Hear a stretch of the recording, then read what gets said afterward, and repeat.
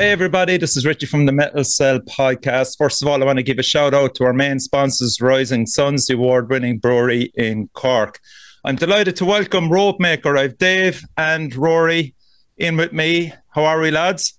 How's it going? How's it going? Thanks for joining us. Thanks for having us. Yeah, and I have my co-host Danielle, and we're going to grill the lads, aren't we, Danielle? Absolutely. It'll be sweating by the end of this one. Yeah, lads. Barbecue prawns. Yeah. Yeah, so listen, first of all, congratulations on the album, Dave. Interwoven. It's out now probably, what, a week nearly, is it?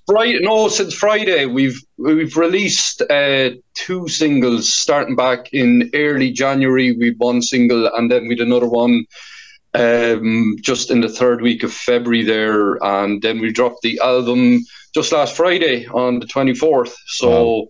Yeah, it's been interesting. It's been nice just to get it out there because, like, I've actually been sitting on the album since September. Like, I got it reamped and mixed there in Tracks Mix with Michael Richards there in September. So, it's kind of we've been waiting just to get it out there. Yeah. So, yeah, it's nice. It's nice to finally just move on and put it out there and let whoever wants to listen to it, Yeah, we reviewed it on the forums, but that episode is out this Friday. Confusing now with all the way this pre-recorded stuff is. Yeah, for sure.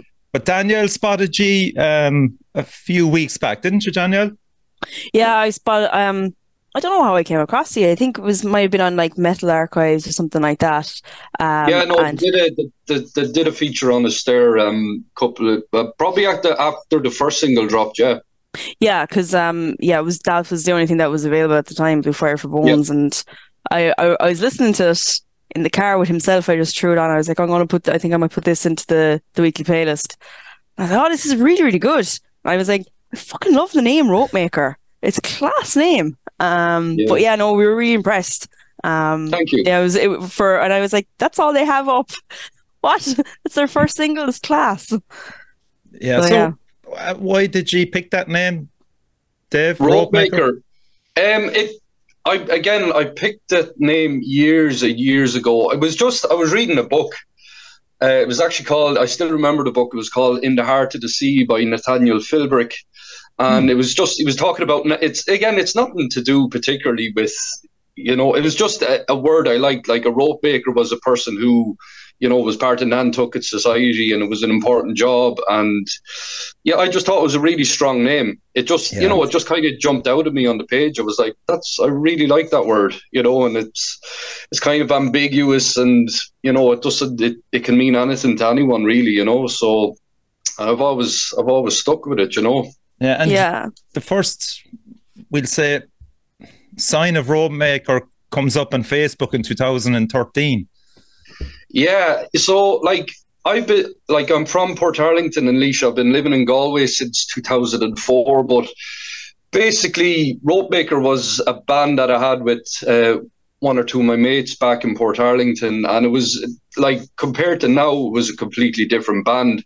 Okay. We were more kind of what you would call sort of math rock, post rock, like big influences would have been like the Redneck Manifesto, bands like Light. It was a lot cleaner. Like, I've always been a huge metalhead, since I was a kid. Pantera, Vulgar Display of Power was, one of my gateway drugs, so to speak, in the metal world, like millions of other people. But, it's just, again, bands and music, it's, it's not just one person, it's the other people you play with. And, the other guys I played with, we were all kind of fans of that sort of music, the more post-rock, math rock kind of thing. And, that's... Had you a singer back then, Dave? No, it was always instrumental. I always had a draw for instrumental stuff, I remember seeing, like, I was over in the States in the early 2000s, and I saw Pelican. They just released their first EP. I saw them in Detroit in the Magic Stick. And I didn't know anything about this band. And I was like, I just remember reading a magazine and saying, they're playing in the Magic Stick. So I went there and I was just blown away. I was just really intrigued. I was just blown away by their sound and their vibe, you know. But again, going back to Portarlington in the early days of Ropemaker, it was all sort of, you know, it was just more clean guitar tones, more sort of catchy stuff. And again, like say, for example, my drummer, Alan, at the time, you know, he's not a metal drummer. He never was. He's a rock drummer. So you can't, you know, you can't, even though I always had the love of metal, you know, I couldn't really sort of, it was like putting a square peg into a round hole. I couldn't get Alan to be like, you know, he just wasn't interested. And that's fair enough. That's cool. It's like you always hear Stephen Carpenter talking about wanting to get Abe Cunningham to play more like Meshuggah, and Abe's just like, piss off. I don't want to do it. It's not who I am. And you have to respect that. Yeah. So that's kind of the earlier days of Ropemaker. We played a couple of gigs. We played a gig down in Cork a few years ago with Terriers. We did a few gigs at Dublin, but you know, we're hardly prolific, you know. But you got out an EP, didn't you, as well, with Aidan Cunningham? We did an EP with Aidan Cunningham there in 2016 called Glean, and before that we did an EP based out of Westland Studios with an engineer called John Kelly. I don't know if you ever remember a band called Refraction. They're at Dublin. They played support with Altar of Plagues there on Altar of Plagues' last gig in Dublin. And he was the engineer for that, John Kelly. And yeah, so we've actually 3 EPs prior to this. So like I've actually been going at this, you know, making music with Ropemaker since 2010, really and truly, you know. So yeah, when did they come into your sphere of influence, Rory? Well, I met Dave in Galway through, I think we met at an Ilekus show. Yes, the first time we met you properly was, it was when you were supporting, was it 7.5 tons of beer? Yeah, Jesus, from up north. Mad. Yeah. That's probably going back to like 2015, maybe 2016. Yeah. But I remember we did that show, I think in the Roisin. No, it was actually in that, in your it was in the warehouse. Space. Yeah, the warehouse. Yeah. Oh, that was a great show. That was super fun. Yeah, they're so hefty. I love that band. You did a Deftones cover that night as well, actually. Oh shit! Yeah, we played Shove It, and I put blast beats into it. Yeah, and you did, you know? Yeah, that was really fun. But I think we met. We were like, I remember I was living on the other side of town. I think we had a bit of a get together back there afterwards and chatted to Dave about that night. And then you kind of got in touch with me. I don't think we I don't think, because I would have known your brother Josh just through, you know, he was working in 1 or 2 pubs in town, and like, you know, I'd go up and have a drink and he'd always have cool music playing, and he was a super nice guy. And you know, I think you were abroad at the time, and then you were coming back, and I just kind of mentioned, I says, oh, is your brother up to anything? Or, you know, I just said, would it be cool if I give him a shout or whatever, you know? And, you know, would he be interested in doing some session work? And I think that's pretty much how we got the ball rolling. And that was like late 2018, early 2019, I think. I looked it up earlier through on my hard drive to see when I did that first demo for you. And it was like, that's March 2019. But like, we met a couple of times, I think, at a gig or two. And because like about music. Always a small place. Exactly, you know, like, and then you just got in touch with me out of the blue, asked me if I would be interested. And I was like, yeah, absolutely. If I'm up for it, because I was just kind of getting going with trying to build up my own studio and start to do a bit more session work. And to be fair, when Dave started sending me stuff, some of it was like really more post-rocky. But then, like my old stuff, you know? Yeah, and then it kind of started to transition more in towards like more metal-y sounding. Yeah, like what kind of happened there, sorry to cut across you, was that like I was thinking about it, and I was saying this to 1 or 2 other people, is that we did about 6 demos, and I just, you know, nothing was really clicking with me. I was like, this just, you know, it was all fine, but, you know, I was kind of gotten to a stage where I was like, do I even want to continue doing this. You were ready to pack it in at one stage, man. Yeah, I texted you. Remember, I'd emailed or I'd written you on Facebook. I was just like, man, it's nothing to do with you, but I'm seriously just not feeling it at the moment. And then a bit of time went by, and then I just wrote this riff, the first riff off of the last song, Learning Through Distortion. Okay. And I was just like, I was kind of just interested myself. I was like, that's, I really like the riff. Like, I've been kind of trying to learn Meshuggah Bleed on the guitar. And, if you listen to that riff, it's not the same, but there's a kind of a technique that he uses in the way he picks. He's playing the picking pattern that is, it's definitely owes a debt to it.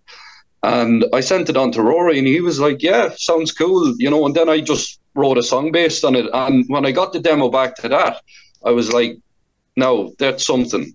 I was like, I was really, again, it's all subjective, it's all personal, but I was just like, it lit a fire under me. I was like, fuck, this is what I want to do. Because going back to what I said, I was always a huge metalhead my whole life. Yeah. And I was like, I'm working with, I have this opportunity to work with Rory. He's a fucking awesome drummer. He can play pretty much anything. Therefore, I can do whatever I want to do. Musically. We have a thing in the forums, don't we, Danielle, about solo artists and their use of drum machines. I think Evan has a thing. Well, he's converted us to it now at this stage. Yeah, we can hear it now. So yeah, it's great to bring in a real live drummer in the flesh. It doesn't. I mean, you get a lot of guys and their demo. Like, drum machines have come a hell of a long way.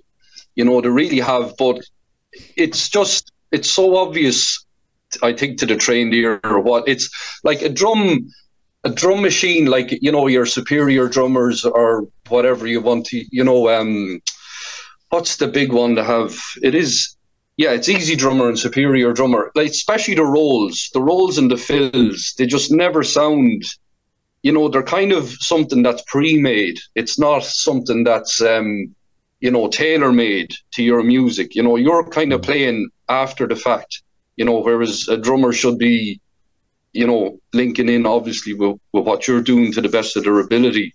I think they're really useful tools as a drummer. They're great for songwriting, they're great for demos. Yeah. Exactly. They're like I've demoed so much stuff by programming and just to get my ideas down. If I can't get on the kit, they're super, super handy. But when it comes to actually like making the art, it's just, for me, it never compares. Like, electronic drums and program drums work for lots of different styles of music, but for what really excites me in like heavy music and organic music, it's just not going to be the same. Like, I noticed you guys, when you did your episode with Sam on Apogee and Tide, I did all the programming for his songs. I wish I could have recorded them, but we just didn't have the time. And I remember Evan saying that he's I can't remember what he said exactly, but like, I share the same gripes with programmed drums that most of us do. Yeah. So you'll be happy to know me and Sam are working on a new record, and we've a bunch of tracks written already. So that's fantastic. They'll all be recorded for real. So great stuff. I'm very excited about that. So there's the connection there. I want to explore that. Dave, obviously, with Rory playing drums for you, the artwork is as well. Have you shared the same artist by any chance with Apogee and Tide and your artwork? I used, whether it's a good thing or a bad thing, I used the AI. It's back again. It's coming up again. Yeah, again, it's for both things, is it, Dave? For the actual. Yeah, for wow, holy shit. Yeah, it's nuts.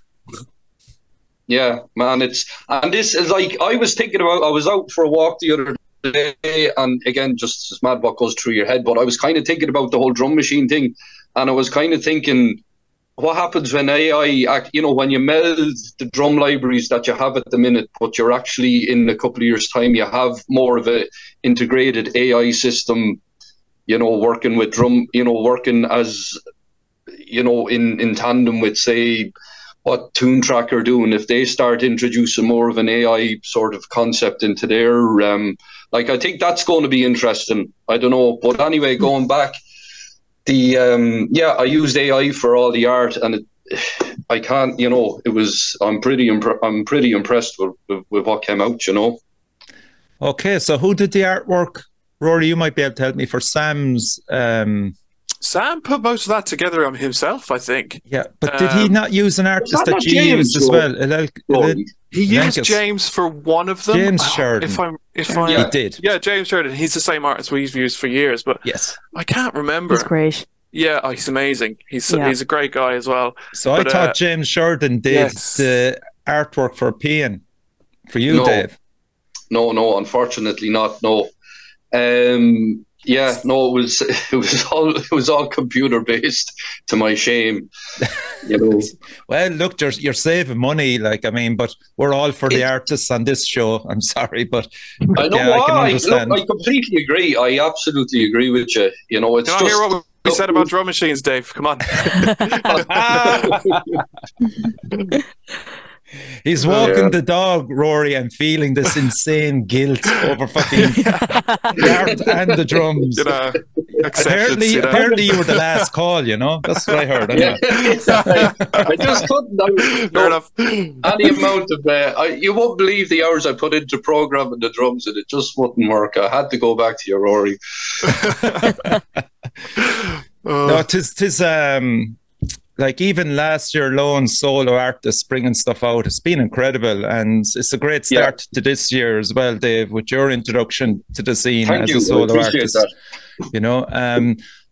We'll say we might just maybe start with the album itself. How long was it a work in progress? I mean, a lot of those songs, when were they wrote initially? That was all written after, say, mid 2019.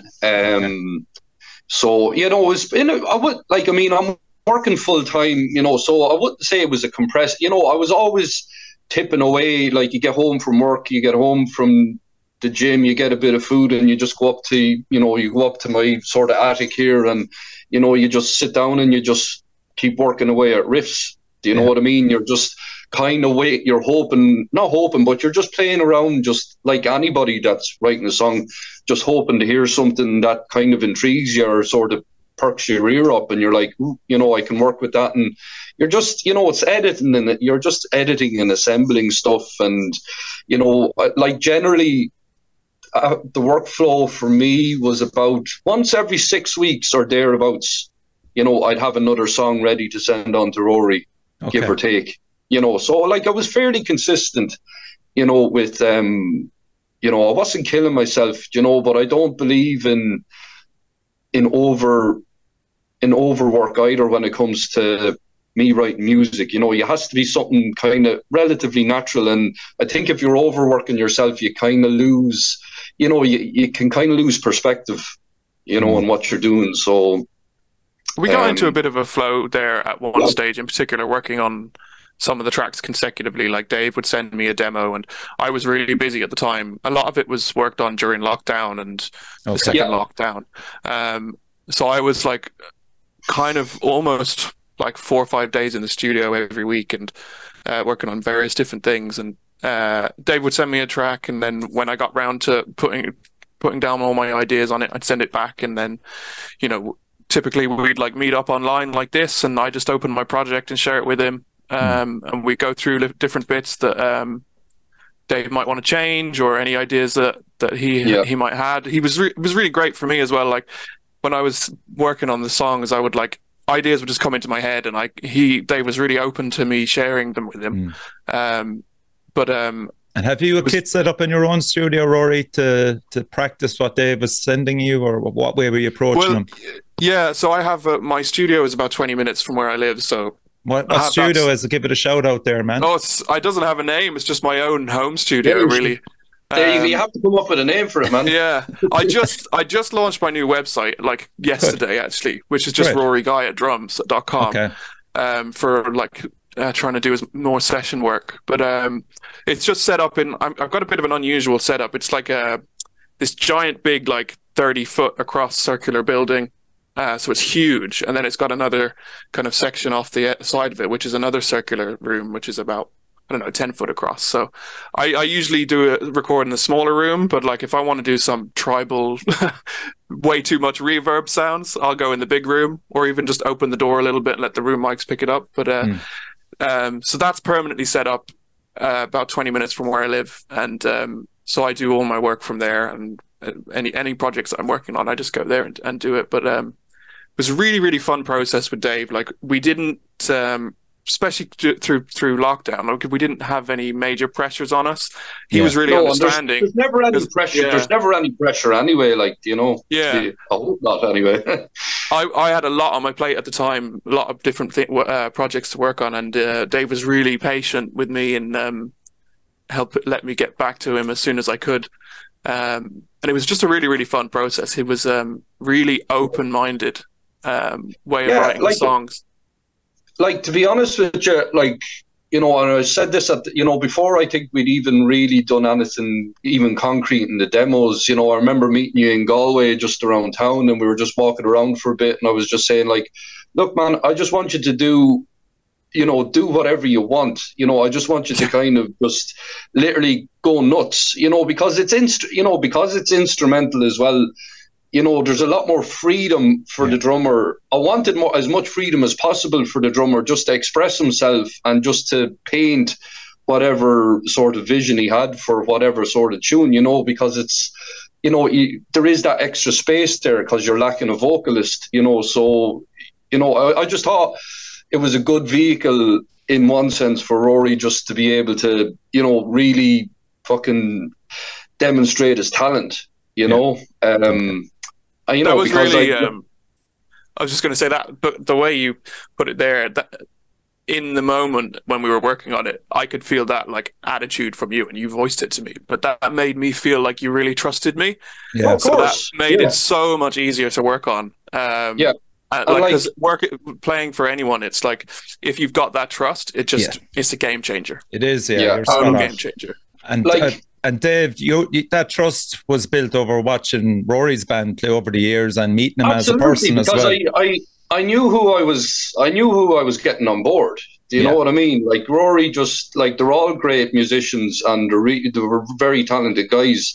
And, you know, Rory just, you know, again, anybody that's seen him live would always just be like, wow, he's amazing, you know, and it just, you know, he just has a talent and, you know, it's very apparent. And I just felt really, really lucky to have the opportunity to kind of get him on board and, you know, just contribute to my own project, you know. So I was just delighted. And like, whenever I got a demo back, I was like, when I write a demo, I'm using a very bare sort of drum sound, you know, just like really, really stripped back. And so when I get the demo back, it's just a whole different song. It always takes me like a week or two just listening back to it to actually sort of get my head around it and actually sort of acclimatize to it. But, you know, whenever, you know, we get to the stage of actually sitting down and having a chat about, you know, moving forward, like I would always say for every song we've done so far, like Rory's always been like 95% there. It's only ever minor sort of, you know, that section there might need a little bit of something different, or, you know, but it's, you know, it's fairly smooth. So far it's been very smooth sailing, you know. Right. So I picked out 3 songs from the album. Okay. Cool. I leave Rory try and guess one of them anyway. No pressure. Haven't got a clue. I know them all by different names to what they were released by. Very good. Yeah. Rory's just like, oh, that's recto number 12. Yeah, that bit with the fill or whatever. Like, okay, Dave, try and pick out the 3 songs that I would have went for. Oh, try and pick it out. Oh, Jesus.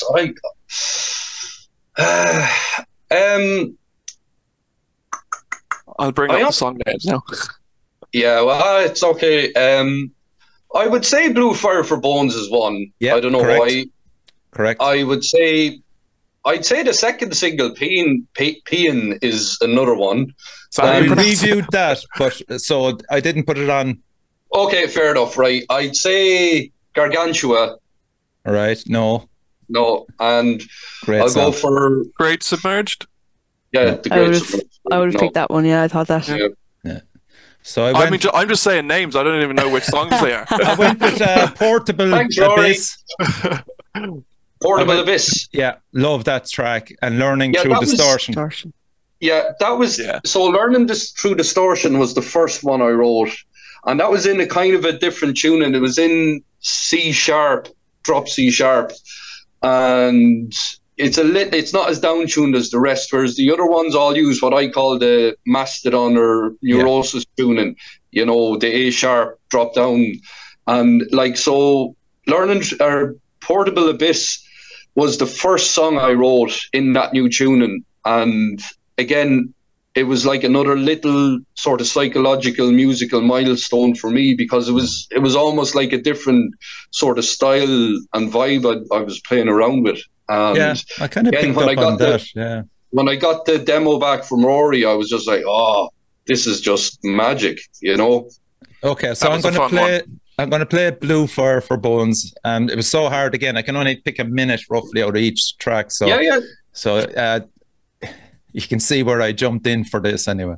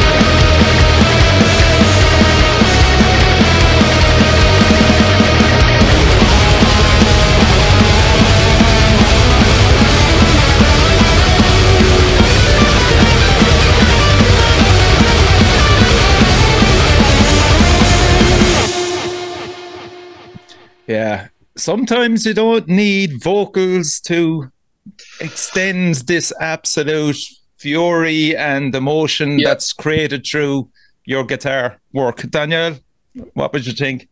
Yeah, and sometimes you don't need vocals as well to have a catchy song, like, you know, like, you know what I mean? Like, loving the compliments here. yeah. Like, I was going on going for ages after listening to that track. Like, that's awesome. Really appreciate that. No, it's just your command of the riff, Dave. It's really impressive. Like, I mean, thank you. Like, God knows I've been listening to metal since back in 1981, and I'm actually going to see Saxon, the band that got me into the whole lot, this Friday. But you know, that's something that struck me right through listening to the whole album, is your mastery of the riff and just the breathing room you leave in between tracks to explore. And a lot of it is exploring, I think, in a way, in the way you write the songs as well. I just throw it over to Rory there. Would you agree with that? Definitely. With Dave? Yeah, definitely. Like, Dave is a far better guitar player than he gives himself credit, I think. Okay. Thank you. I felt like, especially because we started off in the more post-rock sounds in the beginning, as it went more metally, he demonstrated, like, not just from a technical point of view, but from like a vibe point of view. Yeah. The song started to have this different kind of vibe, this like darker thing, which I really liked that.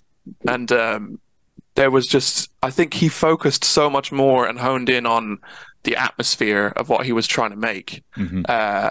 And like I was reading some of the words you put together about it, Dave, and how you were saying that you really wanted to make music like this for a long time.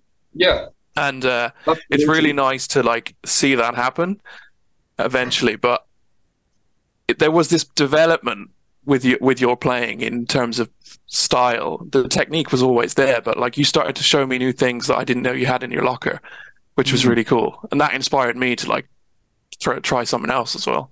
But it was I think there was a nice. Yeah, I think, you know, there's for whatever reason, I just, you know, I think there's a great interplay between our abilities, and I think they're nicely matched, and the proof's in the pudding, the proof's in what you can hear on the record, and like it's very hard as a music writer to listen back to your own stuff, because I'm always very hypercritical of what I do, and you kind of put it under too much analysis sometimes. But like, still at the moment, and I was saying this to Rory a while ago, I'm still really happy with the with our work on this, and I couldn't be, for the moment, I couldn't be happier, and it's just really, it's so nice to hear some good words about it. Like, I really appreciate that from all of you.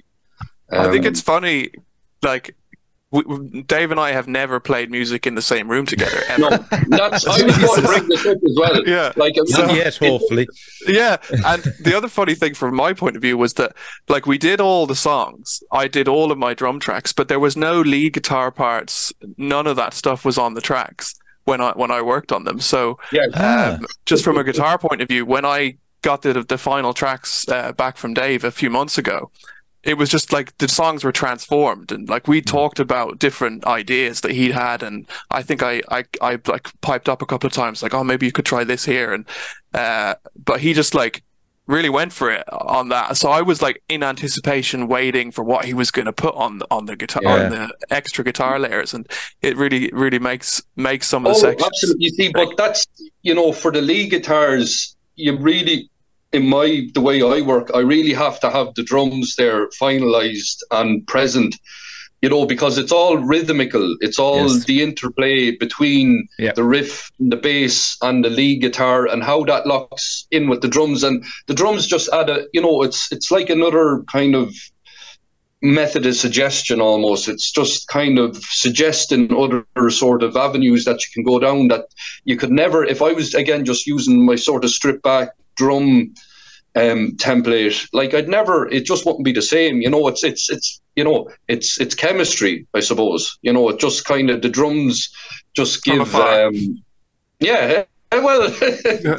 but sometimes, like, I've had this thing over the years, and I've come to the conclusion that sometimes when you're actually working on your computer and you have everything kind of turned down sort of low, you're not in a room with somebody hammering the drums, you're playing through a 100-watt head, on a 4x12 cab, because, that can sometimes distort your impression of what you're actually doing. Do you know what I mean? I think when you have the ability just to kind of, I have everything on my computer, it's kind of, everything's turned down really low, I can just sort of, I can just concentrate very precisely on what I'm trying to achieve. Yeah, I think that's where the crafting comes into it.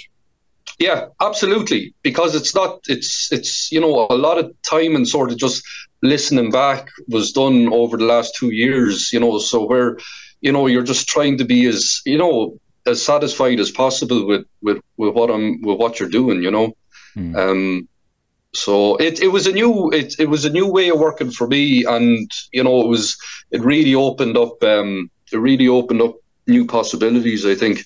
Yeah. Rory, we'll say getting stuff off Sam as well. I just want to maybe draw another comparison in relation to the way he writes.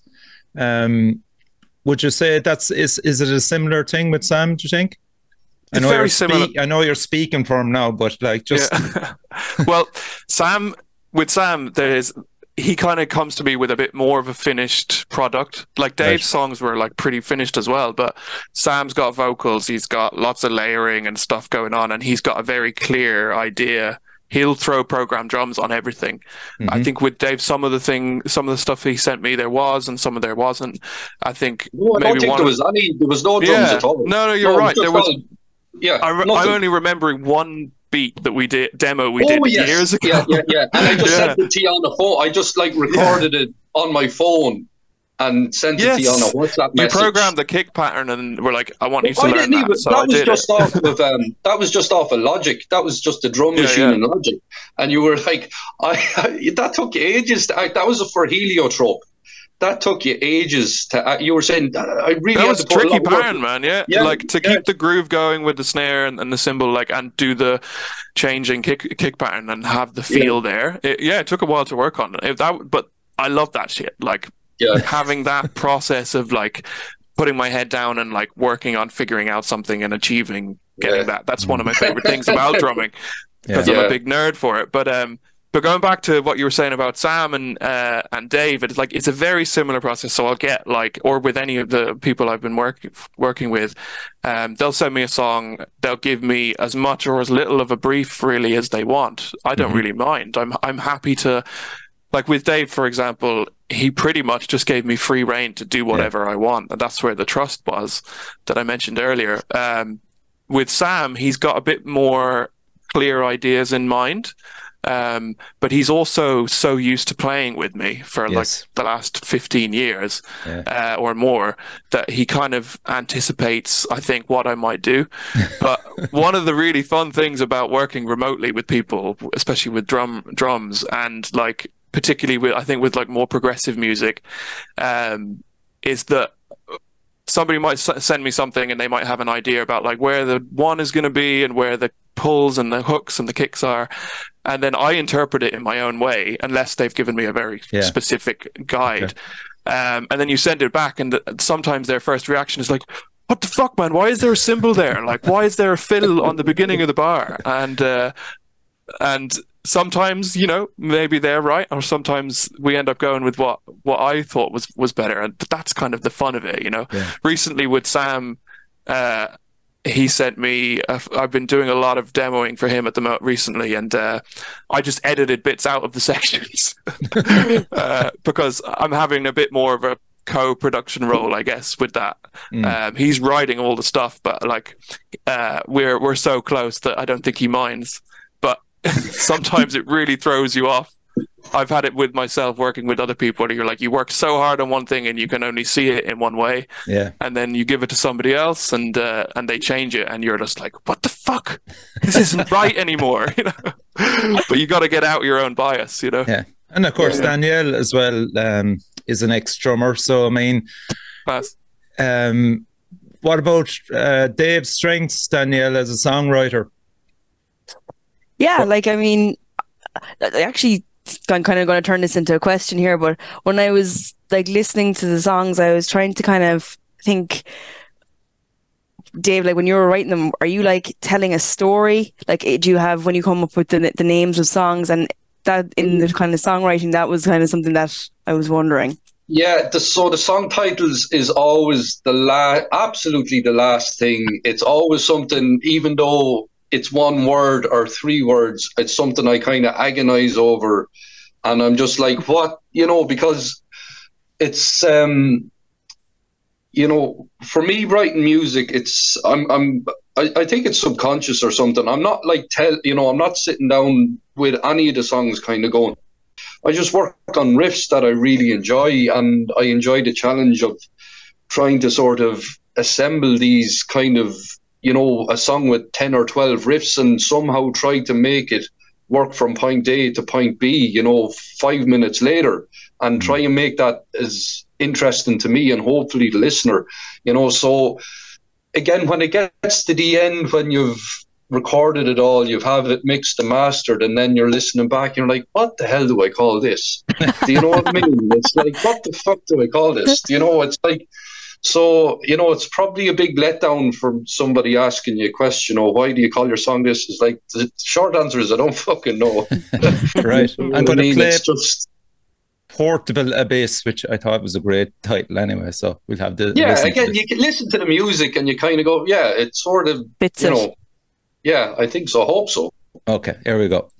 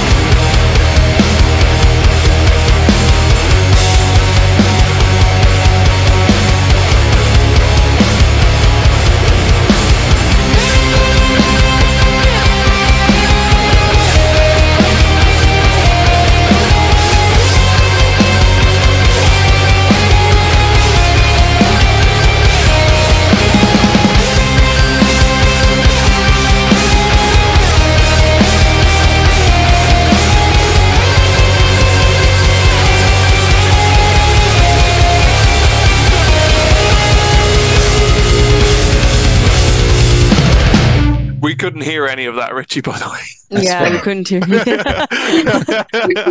we just moved on to Meshuggah. Oh yeah, I know why you didn't hear, because I hadn't shared. That's why. Fuck's sake, it knocked off the sharing when I came back. There it is. Yeah. Yeah. Well, that's good, because I just want to talk about. I will be shot if I don't ask. Is there any chance of this being heard in a live circuit at any stage? No, not really. Like, I mean, it's, you know, like me and Rory, we kind of talked about it briefly in passing, but like ultimately, I don't really know any other guitarists or bass players, really. Do you know what I mean? It's not. The short answer is no for the moment. You know, I mean, as I was kind of joking with Rory, saying, well, if Meshuggah or Gojira come knocking, you know, and say, hey, we love your band, you know, then we might turn around and, you know, maybe organise something. But for the moment, no. Okay, cool. And the last track I want to play, let's talk about just learning through the distortion. I know you were saying it was the first track you wrote. Yeah.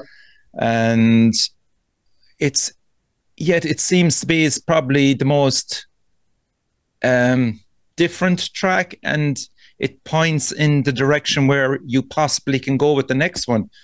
Does that sound strange? Because it's just... it's kind of strange, because it is literally, say, like, Learning Through Distortion was the first track I wrote, and Blue Fire for Bones was the last track I wrote. Yeah. And Learning Through Distortion was the first track I wrote. And yeah, you see, it's all subjective. Do you know what I mean? It's because, you know, my experience is, you know, it's really interesting to hear you're taking it.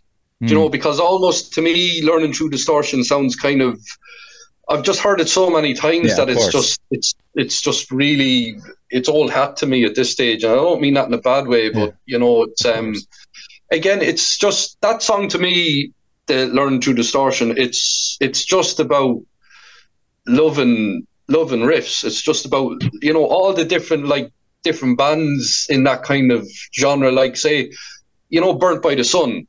You know, there's that. I love that band, and you know, there's a lot of kind of a tip of the hat to them. There's a bit of heel haul in there, kind of 3/4 way through the song. There's a bit of, like, the second last riff is just pure Gojira. You know, like, I mean, there's a bit of the last riff to me is a bit like it's a bit of Strapping Young Lad or something, especially what Rory's doing on the drums. That's brilliant, man, because I wanted to bring that up, because I thought, and I don't know, is it through Rory as well, Strapping Young Lad appear a few times in this album for me. Really? That's interesting. And Rory would be a big Devin Townsend fan. Yeah, I'm a big fan of Devin's music. Funnily enough, like, strapping is probably the thing from him that I've gotten into the least. Yeah. But I really like parts of it. Obviously, Gene Hogan, the drummer, is unbelievable. I love his playing. It's just like the greatest. Just so good. And he just does it with so much ease. He's just like, whatever, I'm going to do this thing, and then I'm going to go have a coffee. But I'm a much bigger fan of the rest of Devin Townsend's catalogue, but which there's many other amazing drummers on. But I definitely think there's one section in particular that I can think of that reminds me of that kind of thing a little bit. But it's interesting to hear you say that, because I hadn't really made that connection. Yeah, maybe it's just like subconsciously come through, you know. I could, like, you're probably sick to death of hearing them all, and like with fresh ears will pick up stuff that maybe unconsciously, Dave, that you were bringing it across. And it's just I really, whether it's good, bad, or indifferent, you know, I always love somebody else's opinion on stuff you're doing, because it does, you know, it just makes you look at it in a, you know, something that's kind of tired and a bit sort of worn out. It just, you know, it kind of refreshes it for you, you know, and I really appreciate that, you know. Yeah. And the publicity trail, do you enjoy social media? No, I'm a bit of a, I wouldn't be someone that would be naturally inclined to, like, I've tried my best, you know, to try and give this, you know, because ultimately I knew I had a record I was personally very proud of, and I wanted to give it as good a push as possible. Yeah. You know what I mean? And it really deserved that. Does. Correct. And you know, but not as just naturally, personally, I wouldn't be jumping up and down going, "Hey, listen to my stuff." You know, that's not just my personality type, really. You know, it's a common thing, isn't it, Daniel, with solo artists in particular? Yeah, it is actually. Now that you say it, but it's definitely. It's good to get on these type of things, and like, you know, I spotted it on, was it Metal Archives and things like that, and get it out there, because, you know, people should be listening to it. Yeah, I just really appreciate anybody that would take time to listen to it and give it an ear and hopefully get some kind of enjoyment out of it, you know. So, you know, like I said, as you can hear the work that went into it and the passion that went into it. So, you know, that's all I hope for, is just for people to kind of, as many people as possible, to listen to it and, you know, have an opinion on it. It doesn't have to be a good opinion. If you think it's shit, that's fair enough, you know. So, yeah.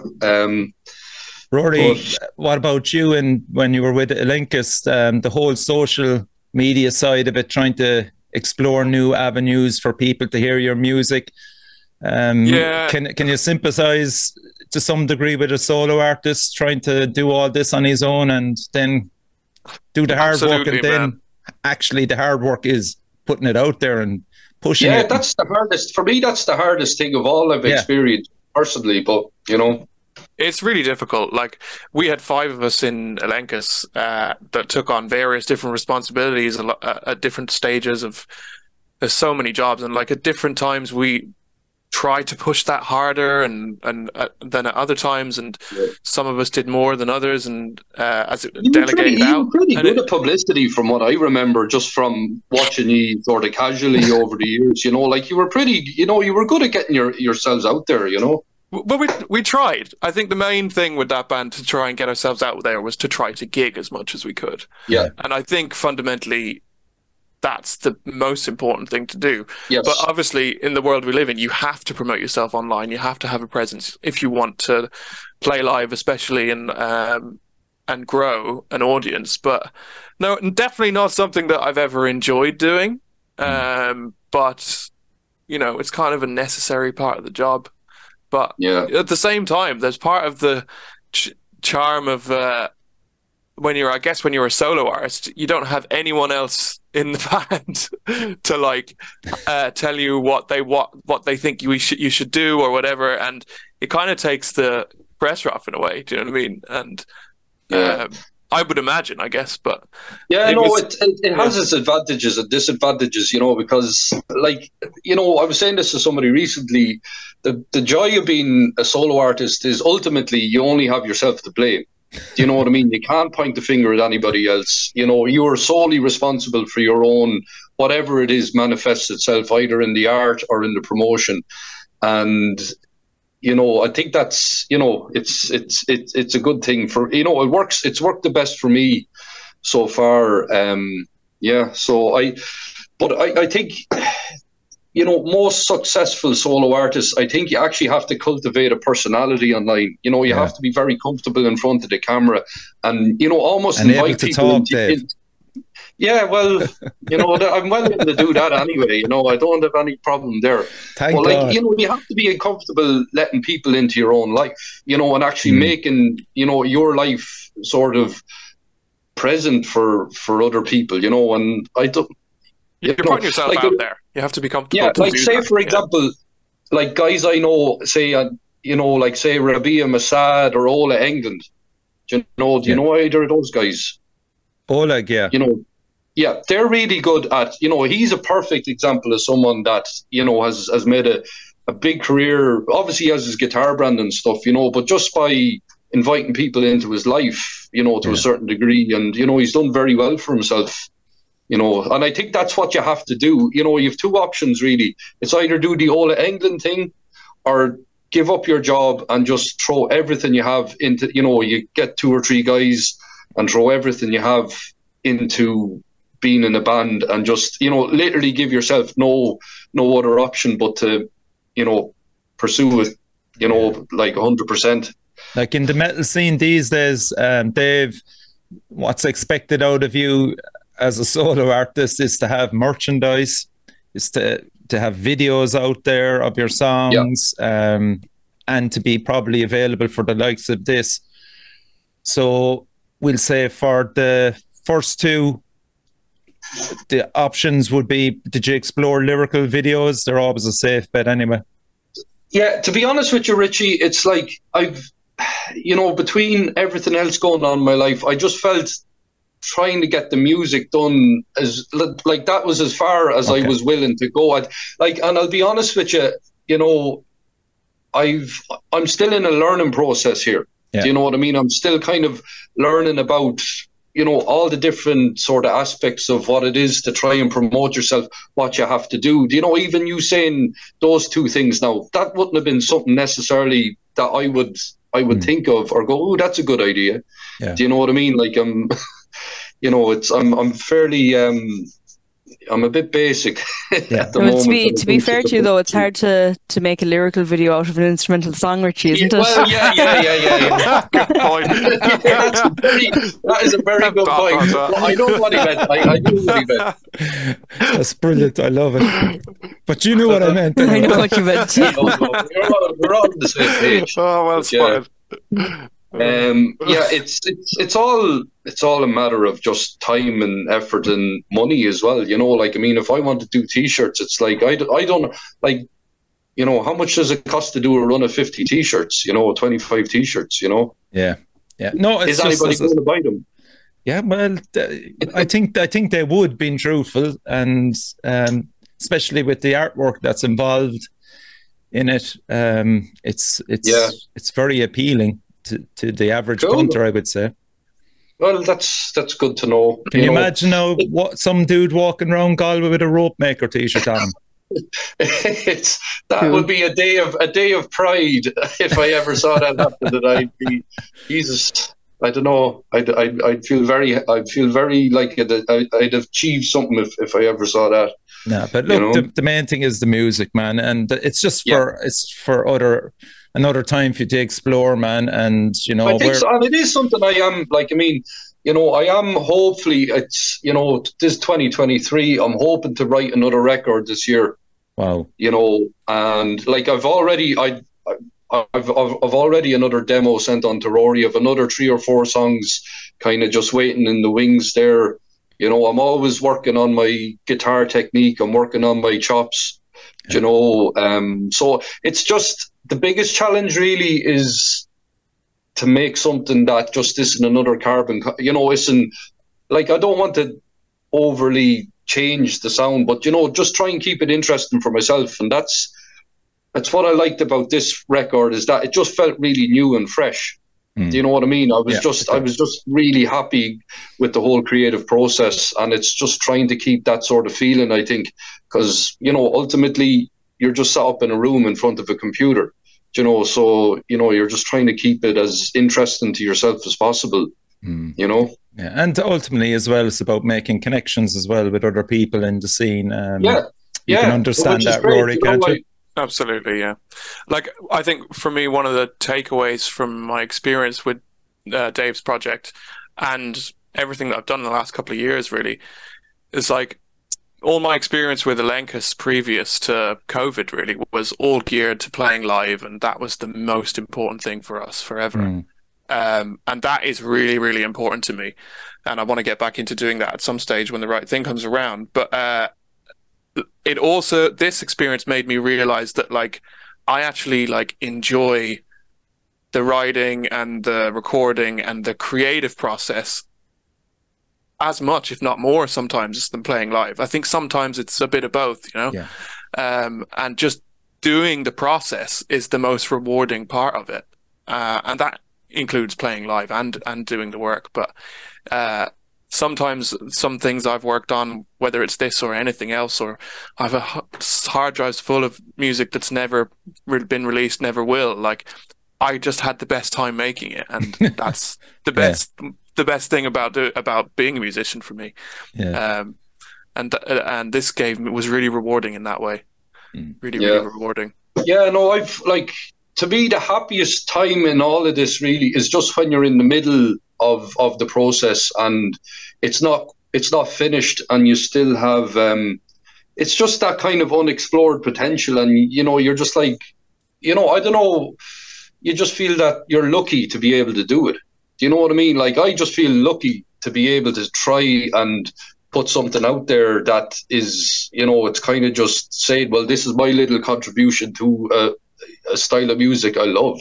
Yeah. And that's, it's as simple as that. I wouldn't do it if I didn't love it. Yeah, and we discussed this as well, Danielle, in relation to how handy it is now for a solo artist to get his work out there through Bandcamp and Spotify. Whereas before, 15 years ago, you're hoping for some demo to get out there through cassettes or something, or a record label to snap you up, which is really nearly impossible back certainly when we were in our 20s anyway. It just didn't happen, Yeah, it's great to be able to make you've put so much work into to actually make it accessible to people. Is great. It's rather than it, as you said, you're sitting there waiting for something to happen. You don't have to wait for that. It's already out there. People can get to it, and it's kind of up to yourself if you choose to promote it through the social media channels or gigging or things like that. But the main thing is it's getting out to people anyway. So absolutely. It's never been easier to do that than it is now. Technology, like I was saying this to Rory a couple of days ago, just via text, I was like saying, technology being what it, just the fact that I recorded all of this in my bedroom, like I had it reamped, in Tracksmix, as I was saying before, and just the fact that, like, I think sonically the record sounds really, I'm really happy with it. I think it sounds really good, and it just blows my mind that it was done, like remotely and, with my PC and with an audio interface. I just think that's amazing, and it just gives you so much freedom to be able to, you're not in a studio paying €300 a day, just having to learn like a clutch of songs that are really complex and just hoping to God you're going to get it right on the day, like this. So it's so unstressful. It's only as stressful as you make it yourself. Do you know what I mean? I could just go up and go, I'm just going to work on a riff or two for an hour or two, and, I'll come back to it tomorrow. It's no problem, And Dave, what equipment were you using? Guitars and maybe? So, guitar, I pretty much just use this, which is a Gibson Les Paul Classic. Okay. I bought this 20 years ago where the fuck, in Walton's in Dublin. It has Seymour Duncan P90 rails. Okay. So pretty cool, just really nice medium output pickups. And I use Evidence audio cables, which are really good quality cables. They're about €90, €100 for a cable, but it's worth it. And for my audio interface is it's a Audient ID14. Oh, okay. So it's just a really good, like I was talking, I don't know a huge amount about this stuff. Aidan Cunningham, he actually engineered one of Ilekus's records, and he did an EP for me. He just recommended that I get that interface a couple of years ago. So I just was like, yeah, if it's good enough for Aidan, it's good enough for me. And then when I was asking Michael Richards, I was like, because I was really sort of paranoid that the guitars weren't going to sound as good as possible, because I was sort of, doing it remotely in DI. And he was like, look, the converters on the ID14 are great. Okay. So, like that's simple. And I use a MacBook and Logic, and it's as simple as that. What it's about bass? Is Fender Jazz. Of course, nice. Just a classic, just a standard, American kind of. That's like their, what you would say, baseline. Cheapest American model. Entry level. Yeah, entry level. That's the one. And really great bass. I'd never done it before. I bought it on Thomann during lockdown. I would never buy an instrument without putting my hand on it. Yeah. Do you know what I mean? But like, I'd no other option, and I just bought it on Thomann, and thankfully it came, and I was delighted with it. So fantastic bass. Like, you can hear that on the second track, Peeing, or the third track. Like, it just sounds that ends bass. the track, actually, doesn't it? The bass it opens the track and ends it, and it just sounds killer. I love it. Like, it's a really great sounding bass. So yeah, that's pretty much all the gear, you know. Class. Okay, we'll finish up with one more song then, which I was supposed to play. Learning Through Distortion. I have a clip of it here.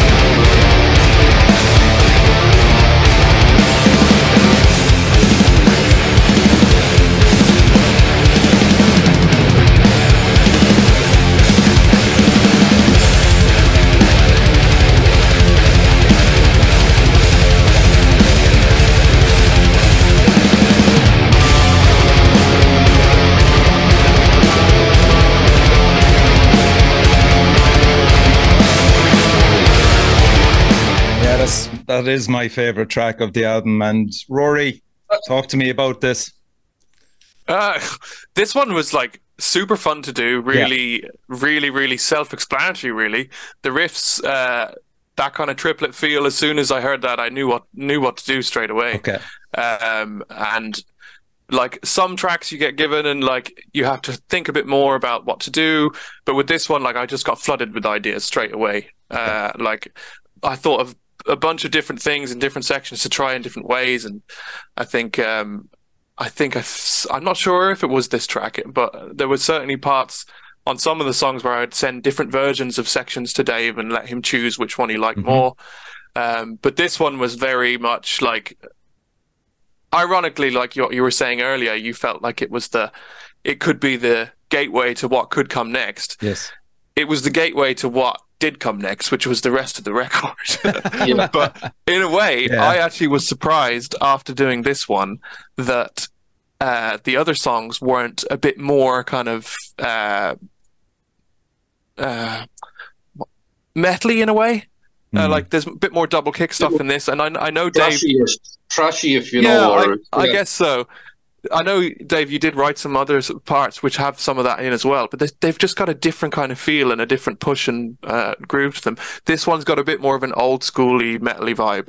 Totally, yeah. And I think that after I did this track, maybe I wrongly had some like potential expectations, like, oh, maybe we'll do more of this kind of thing. But then Dave went in this other direction, which was really fun. But definitely one of the funnest ones. I think there was a period in time after we did nearly all the other tracks that you weren't even sure if you were going to end up putting that song on the record. Yeah, really? You hummed and hawed about it a few times.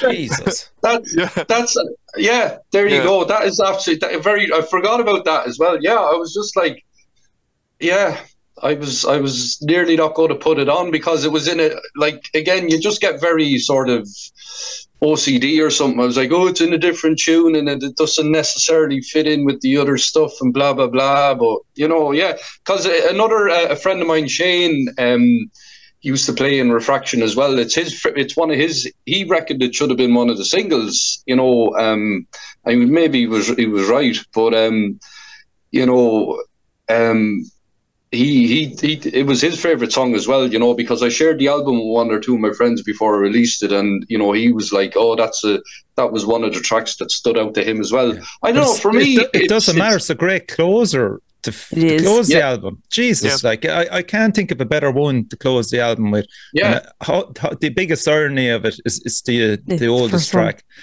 And I presume, Daniel, you've probably a different favorite on the album.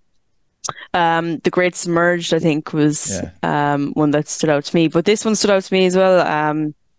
Definitely got that kind of, I kind of felt like Gajira kind of vibe. Yeah, totally. That's like, I mean, Gojira are very much, inspiration for that track. You know, the strapping vibes are in that song. I think on the drums in one section. Yeah, and the opening as well, Rory. Just a great idea, just to leave the drums open, and you'd almost expect the heaviness to follow, and it did, you know. Oh, yeah. I think that was Dave's. Was it your idea? I think you were just like, just do a fill. Because you're always like, with instrumental stuff, music in general. You're always like, how do I? You can't just keep coming in with like, boom, start off.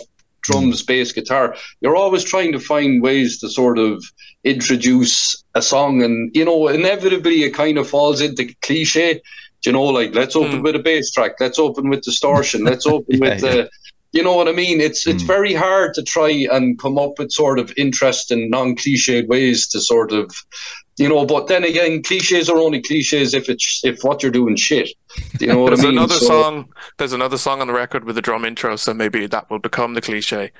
Yeah, no, but what I'm saying is that they all, all the drum intros are really cool. So, like, it doesn't matter if it's again, it was my idea for it to be a cliche. So lean into the cliches. Exactly. Yeah, but like, it's a fantastic. I love the drum intro to that. It's just technical and tribal, and like as Richie was saying, you just know something fucking heavy's coming after it. Like, absolutely great. Some tracks, from a drumming point of view, just like tell you what to play, and that one, like, certainly for a lot of it, it was just obvious, and instinctual, I guess. So, Interwoven is out at the moment. It's on Bandcamp. So everybody who's listening to this or watching this, please head over to Dave's Bandcamp. Ropemaker. The album is Interwoven. You've heard 3 clips of 3 amazing songs. It's jam packed with riffs, fantastic drumming, and musicianship, which I have to say is incredible. And you're credit to the scene, Dave. And thankfully you've landed at the right time, where I think, Daniel, there's a resurgence in Irish metal at the moment, and we've never been so spoiled for great musicians, great bands at the moment. So can I just say, through this whole promotion thing, I've really come into contact with, like, the amount of talent in this country, and what people are doing is, it's amazing. And it's really been, like I said it's been such a learning experience in so many ways. And one of the great things I'm taking away from this is just finding out about so many great new Irish bands. It's ridiculous. Yeah. I'm really happy I've broadened my horizons a bit with what's going on in this country with the scene, so. And you've brought Rory back into our radar as well. The man deserves to be heard, and a lot more. Yeah. So Rory and Dave, thanks a million for taking the time to come on the show. Apologies about the tech issues. Danielle, as always, thanks a million as well. No worries. Thank you very much. Thanks, Danielle. Thanks, lads. Really appreciate that. Yeah, and crucially, everybody, support your local metal scene. Absolutely.